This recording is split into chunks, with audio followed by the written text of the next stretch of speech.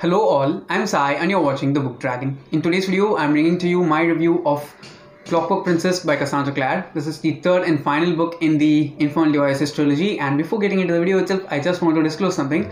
This is definitely one of my most favorite reads of this year, okay? I love the finale of the Infernal Devices more than the finale of the Mortal Instruments, and for all those people who've been asking me for quite a while where to start with the Shadowhunter Chronicles, with City of Bones or some other book, I legitimately recommend Clockwork Angel over City of Bones because the writing is excellent. Okay, City of Bones is a bit boring at many instances, but I'm sure that Clockwork Angel and this whole series, it's just awesome. Just go forward and pick this series up a bit, and you might be able to guess and spoil yourself a little bit for those.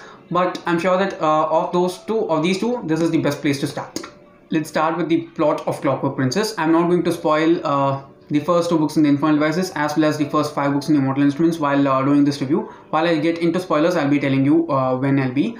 And the plot actually deals with the climax of the entire trilogy. Okay, we know Will's story from book 2, and we know what certain things are capable of doing in this world. Okay, and actually the name Infernal Devices is actually made justice a lot in the third book rather than in the first 2 books, and it is like just put in front of your eyes. Why is this trilogy called the Infernal Devices rather than any other thing?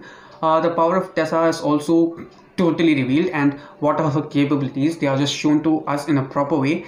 There are certain characters which just go dramatic changes, believe me, okay, and all the ships that we want to happen by the end of this book. I'll not say that it's a happy ending or a sad ending, but it's a very satisfying ending. Please believe me, okay? I'm sure that you can ship anyone in this book, and you might be disappointed at times, but I'm sure that you will be satisfied at the end. For one thing or another, it's just fully fledged and it's just complete entertainment. So yeah, the plot was really engaging throughout. Moving on to the characters. All the 3 main characters, Jem, Will and Tessa, they have really good roles to play throughout the book. Okay, believe me, not even one of the 3 main characters is not given that much of importance. All 3 of them are given a lot of importance, and they just make the story stand for itself. It's really awesome in that way. One is not less against any other, if you ask me. It was just satisfying. That's the only word that I can use to describe this book and everything in this book. Also, apart from the 3 main characters, we get a lot more of Magnus in this one. Okay, there was very little Magnus in Clockwork Angel, a little more of Magnus in Clockwork Prince, and even more of Magnus in Clockwork Princess, which I just loved and adored. Okay, I cannot get enough of Magnus content in any book. So if you're a fan of Magnus just like me, I'm sure that you're going to enjoy this because he has a lot of role to play in it. Without Magnus, certain things would not have happened towards the climax, and certain moral supports for the main characters would not have been given if not for Magnus. Also, apart from all these people, my most favorite family, okay, the Lighthoods. Okay, they are not perfect people, I understand that, but I just love them. Okay, the Lighthoods are awesome, and they also have really good roles to play within the story. Okay, you understand how the Lighthoods get the traits here from reading this one. It's just awesome in that way. And yeah, I just liked all the characters, which are like the most compelling things for me to read in this entire series. Moving on to the world building, I can say that the magic was explored more than any other thing when it comes to the world building, because we get a lot more portion of the clave, dealing with the clave in the second book itself. But in this one, the power of Tessa and the other types of magics that are working in the shadow world are explained in a greater sense and with a broader scope, if you ask me. How Tessa makes use of her power and certain abilities of the Silent Brothers, and certain powers when it comes to politics in the shadow world. All those things are explained very well. And also, despite all these things, one thing which Cassie introduced in this book was like very legitimate and was very necessary for a book set in the 1800s, if you ask me. And I like the way in which she pulled it off. It is misogyny. Okay, how misogynistic some people were during the 1800s. Even there are certain people right now, we cannot ignore that fact. But a person being neglected a position just because of his or her gender is something which is totally irrelevant, and she just showed it in a really good sense, if you ask me. Okay, I think only women can experience that and portray it to us in a proper way. Men can't experience misogyny, and okay, we can try to understand, but we cannot experience it, right? So I think Cassie just depicted and presented it to us and represented, if you ask me. And the world building as a whole was really good. I could just see the scope of the shadow world extended out of just London or New York in this book in a very awesome way, if you ask me. Finally, talking about the pacing, for a finale, I think this book was excellently paced, guys. Okay, it was totally fast paced from the first page to the last. Okay, things were happening unexpectedly, continuously, and it just kept the pace of the book really constant and really fast. So if you're a person who likes fast paced books, do try the trilogy out because it's just awesome, especially the climax. I just devoured it completely. Okay, it was really fun. Rather than anything, it was so fun and so satisfying, and I just enjoyed the entire experience. And obviously I rated this one 5 stars. I would rate it more than 5 stars if it's possible, but the rating system just allows 5 stars, and it was just awesome, guys. So if you're having second thoughts, don't even think, just go for and read the trilogy because it's just so awesome, and then come and look into all my discussion videos because I have a lot of thoughts on all the 3 books. And now I'm going to step into spoilers, so if you're interested in listening to the spoilers, you can continue. So if you're a person who wants to read the book without having spoilers, which I think you should, you can leave the video right now, and let's just get into the spoilers. First, let's talk something about the worm situation when Benedict Lightfoot just transforms into a worm and Gabriel comes to the institute asking for help. After they get to the Lightfoot's house, I saw my most favorite ship starting to happen. Okay, I didn't expect it at all, but it was just so happy for me. Okay, it's the ship of Gabriel and Cecily. Okay, I see where Izzy and Alec get their looks and characters from. Alec actually gets his appearance, black hair and blue eyes, from Will through Cecily in the Lightfoot family, and Cecily and Isabel are actually totally, I can say, mirror images. Okay, there's nothing so different about them. They are so similar, they are so independent, they are they're really good. Okay, I just loved how she tied Cecily with Isabel and the heredity. It was really awesome. Also, Magnus ending up with Alec because Magnus was attracted to Will. It was really obvious in the second and third books, and finally he got to be with someone whom he likes to be with in the Mortal Instruments. It was really good in that way. Okay, I know how things end up in City of Lost Souls, and then jumping into this book, it just made a lot of sense for me. It was just as awesome. And I saw the ship for Gabriel and Cecily starting when Cecily jumps onto the worm's back and she makes the worm bite itself, and after that he's the one, that is Gabriel is the one who puts an arrow through Benedict's eye and kills the worm and saves Cecily. There are certain things which Gabriel thinks that he's not supposed to think of seeing a woman, and it was just so, how to say, I could just see the ship building there, and it was just so awesome. I was just waiting for it to sail. Let's just talk about the consul, Josiah Wayland. Okay, he was just a complete ass. Okay, I didn't like him at all, and all those letters which we get at the end of each and every chapters in the beginning, I didn't care at all. Okay, who cares what happens with the politics? I am caring about the ships here and how my lovely people are going to survive or not. It was just that much important for me. Those politics moments, they were like so driving me mad. I don't care what happens in the damn clave, just show me what's happening within the actual plot of the book. And Josiah Wayland, he was a complete ass. Okay, I'm not even able to speak clearly. I'm that angry with him. And the moment he's killed by that automaton, when it comes and beheads him, I was like, yeah, fun. Okay, I could see that there are other people who are going to be injured, but I felt so happy when he died. Okay, it might sound sadistic, but I did feel happy. Okay, because he was such a horrible person, horrible character. Okay, and it was just so fun to see certain things happen, and I just enjoyed it a lot completely. Also, after all these things happened, Jessamine is to return back to the institute from the Silent City, and when she returns, the automatons come there also, and they abduct Tessa from there. One thing which I didn't expect or see coming was Jessamine dying there. Okay, when she dies in the hands of Will, and she actually has been saying the truth even from the beginning that Mortmain is in Idris, and it's just Kadar Idris. She's not said the whole name, but she has given the place where Mortmain is. Okay, it was really good. Okay, Jessamine was one of my most favorite characters in the first book. I didn't completely hate her also in the second book. I could understand why she was doing the things that she was doing, but in this one I felt sorry for her because I think she's a character who deserved a redemption arc. She didn't deserve to die the way she did. And also at last during Christmas, when she comes as a ghost and talks with Will and says that she's not able to get into the institute right now, but in the years to come she will be able to make it through her. Also, I didn't understand why Will was given that ability to see ghosts and talk to them. It didn't make sense at all. It just came in two scenes. One towards the climax, which was not even necessary. I think it might have been to show Jessamine to us as readers. And the first time is in Clockwork Prince when he goes and buys something from the ghost in that Crossbones graveyard. Okay, those are the only two scenes during which how to say, Will's abilities are actually expressed to see ghosts, and it was really fun. I actually did miss Jessamine a lot because I think she did deserve a redemption arc.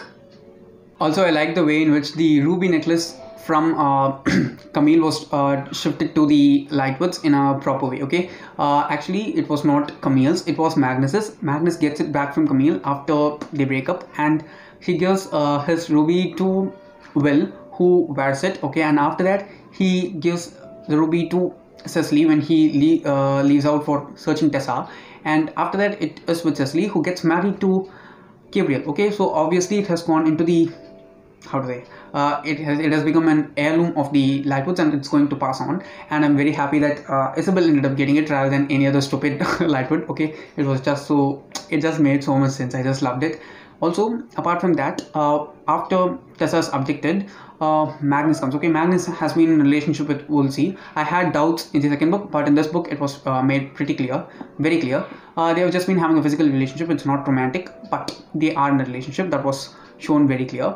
After that, when Tessa is abducted, Jem becomes very ill, and Will doesn't want to leave Jem. Also, he wants to go and find Tessa because he likes Tessa, as well as he loves Tessa, as well as he wants to save his paradise fiancée. Okay, then what happens is Magnus comes, talks with Will, and Jem gets to know that Will also loves Tessa. Then they have this paradise talk, which was just awesome, guys. Okay, I'm not able to judge whether they are good friends or not, but I do think that they are really good people, both Jem and Will. Okay, because they are ready to give up Tessa for the other. After all that happens, Will just goes, and Jem has decided to go to the Silent City, which means that Jem is obviously going to die. Okay, and also we get it clear that Jem has died while Will's paradise wound starts bleeding and it fades away. Okay, it is really clearly made that Jem has died. Okay, and I was like very, very annoyed at that time because he was my most favorite character of all the characters. Okay, after Magnus, probably Magnus is my all-time favorite, but in the Infernal Devices, specific to the Infernal Devices, Jem was my most favorite because he seemed so original for me. He didn't seem snarky in any way. He didn't seem sassy. He seemed so natural, so I liked Jem rather than any other character. Also, I didn't like the way he died. Okay, just in a single line, Jem had died. Okay, then we just jump onto the perspective of Tessa, and we see where Tessa is being kept in by Mortmain, and the things that he says. Okay, he is just an evil dog. I don't want to say any other words. You can replace dog for any bad word that you want. Okay, he's such a horrible person, Mortmain. And after all this happens, Will goes, and Henry and Magnus, they try and develop the portal. Okay, it's just the most awesome scene if you ask me. After Charlotte, I think Magnus is the only person who saw the full abilities of Henry and had faith and belief in him, and that's how Magnus helps Henry and they develop the portal. Okay, it was just so awesome. Also, the Lightwoods, Gabriel and Gideon, I liked the cute relationship between Gideon and Sophie. I wanted them to get back together. Okay, it was like a total will it happen, won't it happen, will it or will it not. It was such a condition throughout, but towards the end I know that the ships will happen because it's Cassie series. Okay, it's all about ships, and it's just going to be angsty and awesome. It was angsty and awesome as well, and it was just good. Also, the way in which Gabriel and Gideon conspire against Josiah, and he figures it out ultimately, but Gabriel tries to double cross him, and he just confesses to Charlotte and supports her completely. It was so awesome. Also, when Gabriel confesses and certain people try to, how to say, convict him continuously on that, Cecily comes to his side, which I didn't expect. Okay, I know that this seems like a ship, but there are certain instances like that one which just made the ship very legitimate for me. Then finally what happens, I just love the instance in which Brother Zachariah was brought into the series. Okay, and they are all going to try and find Tessa and Will. Will is on his way. He finds Tessa first the night before, and Will and Tessa happen. Okay, that's one of the favorite ships for many people, but it's not for me. Okay, I didn't like that happening during that time, especially because both of them know that Jem died. it was not the right time. Okay, I know, I can understand why they went forward to it, because they are going to die the next day. That's what they were thinking, and I can understand them, but I was not okay with them. I also liked at the end of that chapter, guys. I just it just blew off my mind. The way in which the Clockwork Angel actually gets stuck with Will's shoulder, and he gets that star mark. That's the mark of the Herondales, because they have some connection with the angels. It's passed on. Okay, we see the star mark on Jace, and that's how the Inquisitor, Imogen Herondale, she gets to know that Jace is a Herondale. It was just so awesome. Okay, I just loved the entire thing. Okay? I just loved the entire thing. How she's tied these both series together. We are the Lightwoods, we are the Herondales. We also get some Morgensterns in the council. Okay, we get the Valens, we get Penhallows, we get almost everyone. Blackthorns. Okay, almost every family that's shown there is at least addressed in this one. The Fairchilds, the Bramwells. I just loved everything. The connections, that were the best things that she has done between these two series, if you ask me. Finally, that awkward moment when Magnus finds Will and Tessa in the condition in the morning, and he asks them to get dressed up. Well, this is awkward. It was like that, and they come out. Okay, they are going to try and help the others, and Will hears Cecily's voice. He goes there, but there are already automatons that are fighting, and one automaton just takes away Tessa. Then come the Silent Brothers along with them to fight. Of these Silent Brothers, Brother Zachariah is one who's fighting. What happens suddenly? Brother Zachariah's hood just falls down, and ta-da, the big reveal. Zachariah is Jem. Okay, I was just so happy, because I didn't want Jem to die, because he's my most favorite. I liked the way in which he was made immortal. Okay, obviously Jem and Tessa is going to be a thing now, because both of them are immortal. I know that even if Will and Tessa happen at last, Jem and Tessa are the only ones who are going to live for the longest time. And I know Silent Brothers cannot marry, but there was something that's happening, because you cannot make both of them immortal and not make them get back together. I was just so hopeful in that, and I just enjoyed it throughout. It was just so awesome.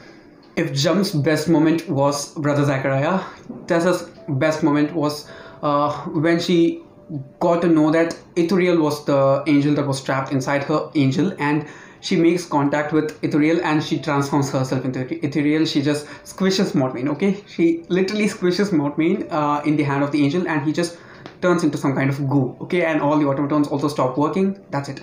The story is done. We have 100 pages more of the book to go through, but the villain's dead, the antagonist dead. There's no more bad people in the story. Okay, even Josiah Valiant has died. No bad people, only good people. And for 100 pages we have pure ship, Parvati and friendship moments, which I just loved. Okay, and also sibling moments, which I more than loved, because every kind of sibling ship that was shown in this one was awesome. It was so enjoyable, so relatable. I just ate them up like anything, because it was so awesome. Okay, I just loved it throughout.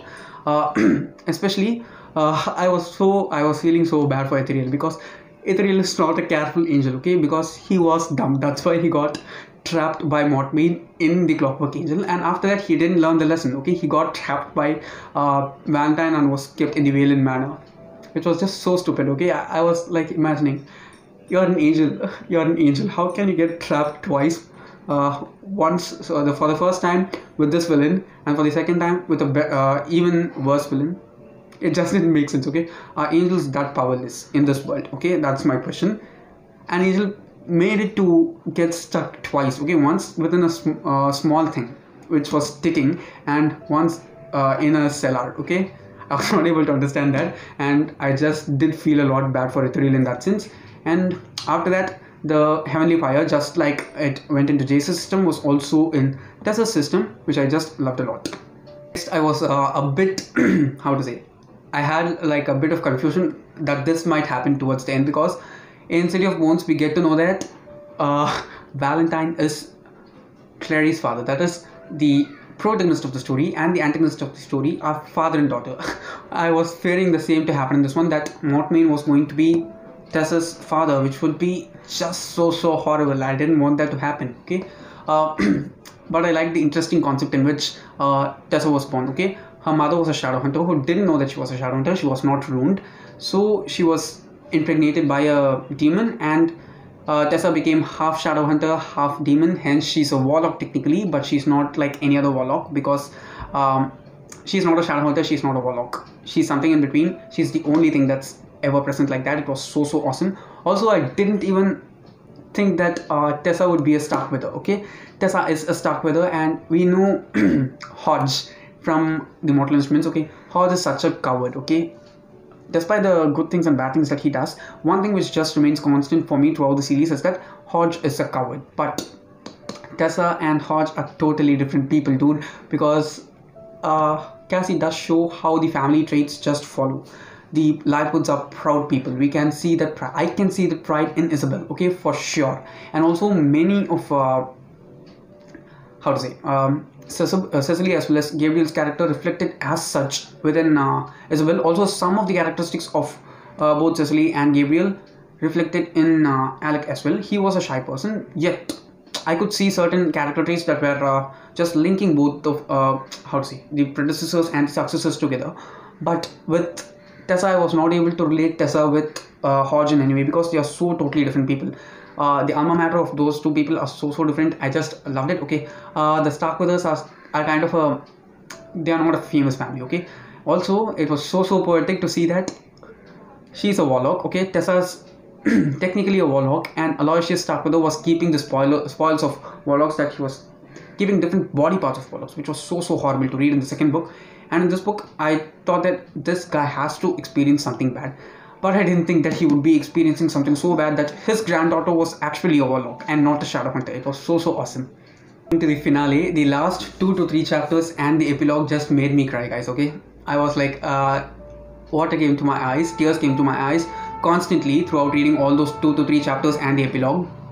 The first instant during which I was crying a bit was Sophie's ascension, okay? When Sophie drinks from the mortal cup and becomes a Shadowhunter, and she and Gideon are finally getting back together.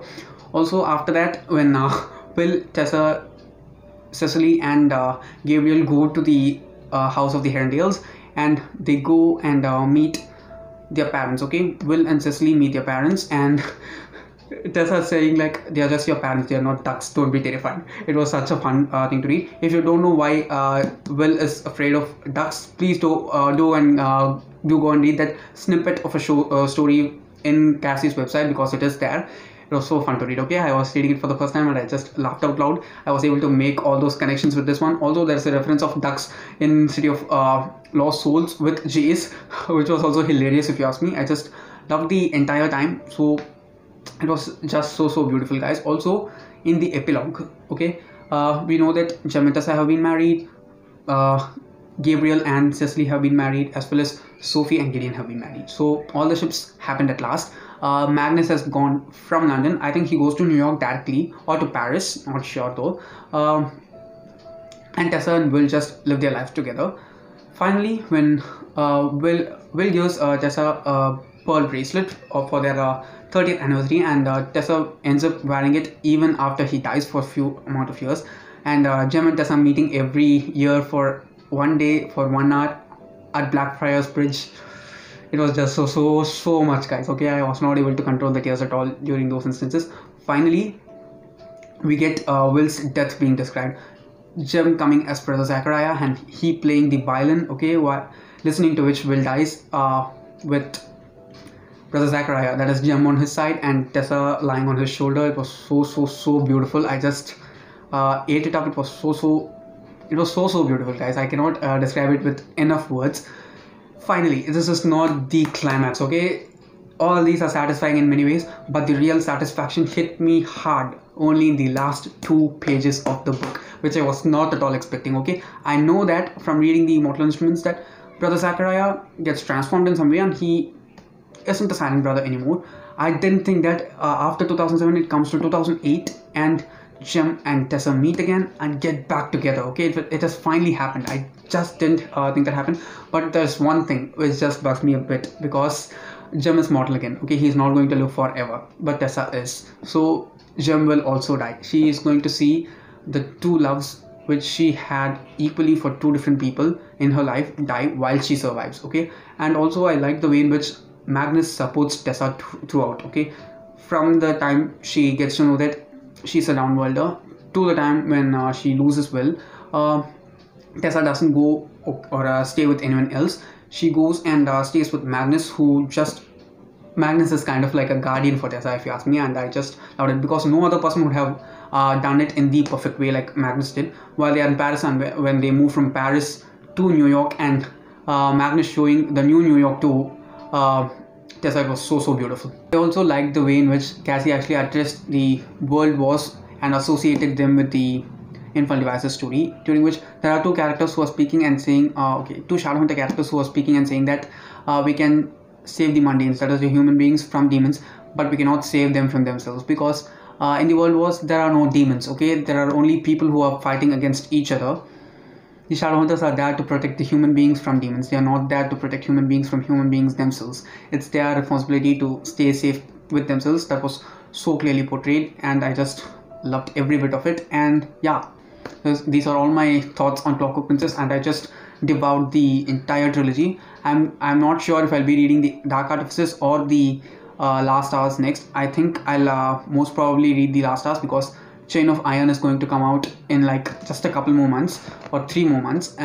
So I'm waiting for that. For reading that, I'll have to read 3 more books, which are The Bane Chronicles, Tales from the Shadowhunter Academy, and Chain of Gold, which I think I will be able to, because 2 of the 3 books are already on my TBR, and it will not take a lot of time for me to buy that single book and read it and then pre-order Chain of Iron. I think I'm going to do that. I'm not sure though.